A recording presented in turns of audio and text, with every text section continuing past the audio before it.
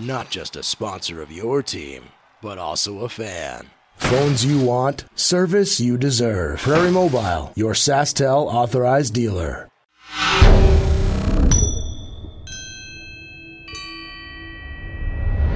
Morgan, I guess, just how tough is this being back here today? Yeah, it's really disappointing. I think, I had pretty high goals for myself going into that camp, and honestly I thought I played pretty well, but to be back here, it's definitely disappointing. But a couple big games before the Christmas break here, so I'm looking forward to.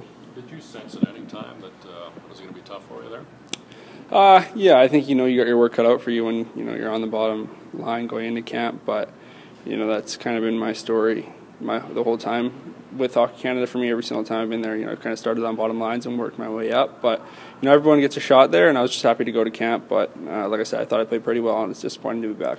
What did they say to you? They honestly said you had a pretty good camp. We were happy with how you played. Keep your chin up. Don't let this get to you. But we're really deep at forward, especially at left wing. So we got to make cuts, and that was kind of it. So shook their hands, said goodbye. Did it being there a day late hurt you maybe?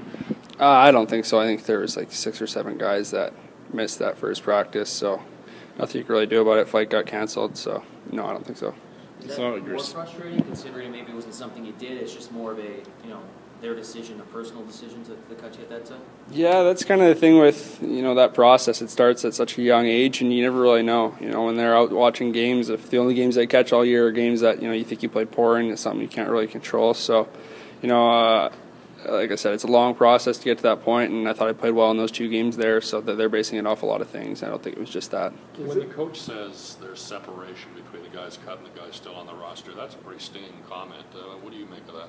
Well, it's tough. Hockey Canada teams are hard to make, especially that World Junior team. So that just shows how good the players making the team really are. Because I thought I played well, and thought I kept my nose in there right with those guys the whole time. So nothing you can really do about it now. I just got to make sure I'm coming back here and working hard. But just going to camp was an experience in itself. Would you like to take it out on Brandon and Lethbridge this week? Yeah, I think that's kind of a good way to use my anger towards, or my motivation is to play against those teams, because we got that win in Brandon last time we were in there, but to get 2 in a row there would be something that'd be pretty special.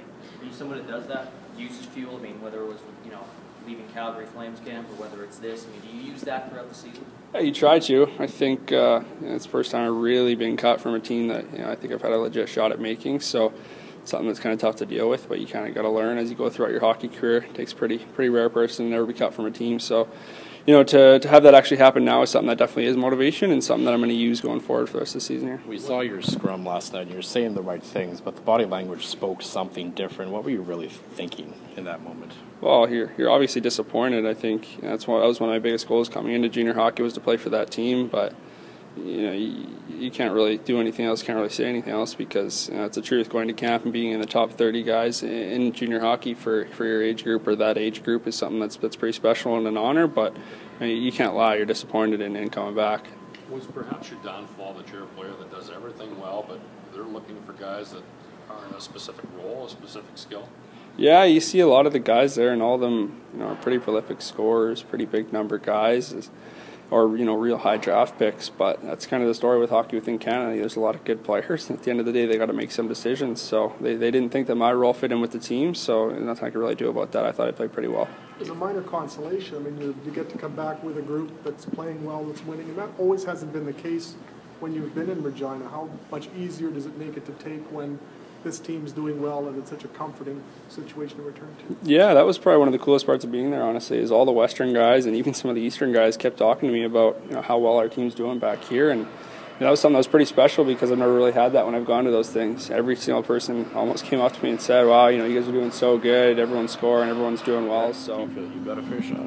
Yeah, oh yeah, for sure. I think that's tough. They don't really tell you specifically what they want your role to be, so I went in there playing on the 4th line and then playing penalty kill, and then got a little bit more of a shot in the second game. But I think my role was going to be one of those bottom line guys that kills penalties and does that, and I thought I did that pretty well, but obviously not good enough. Has Hockey Canada with you always been, I guess, keeping things up the sleeve a little bit? They're not as forthcoming that maybe you'd like them to be? Well, yeah, I think everyone probably kind of says that. You want to know what they're thinking when they're thinking it, but that's kind of the hockey world. Everyone kind of keeps their cards pretty close to their chest. But I've had a lot of really good experiences with Hockey Canada throughout my years, from under 16 to this team. It's the first team I didn't make, but I wish them the best of luck. I got a lot of friends on that team, and I hope they do well. So it's got to be pretty bad. I mean, you made Hockey Canada the national team at every level, but this one. Yeah, they talk about the process the whole way to kind of build up to that national junior team, and right from step one, I made every team. So I guess I didn't do a good enough job at this camp or leading up to the camp in the past couple months here. But like I said, I wish them best of luck, and nothing I can really do about it now.